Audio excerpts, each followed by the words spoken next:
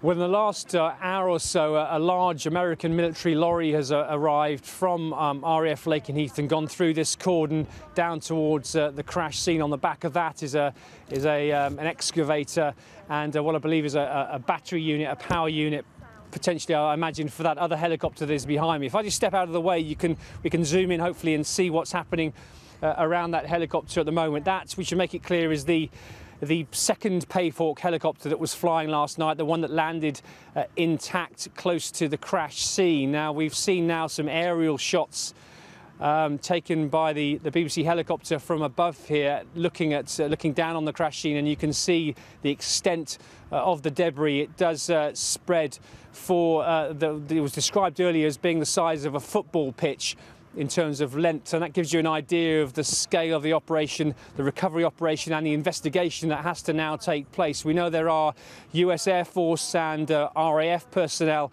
out there in the marshes looking for debris and beginning this investigative process. The problem they're facing, or have been facing, is the fact that there are munitions on board this aircraft. We understand they are low caliber, small caliber bullets rather than anything more sizable. They are from a machine gun that was on board that Norfolk helicopter. They have to recover that and make that area safe before the area can then effectively be handed over to the Americans, who will remove the bodies of these 4 airmen who we believe are still inside that wreckage. It's obviously clearly unrecognisable as a helicopter.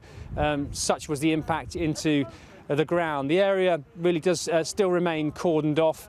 These investigations are now underway, but it will be, we understand, handed over to the Americans at some point for this recovery process to actually happen.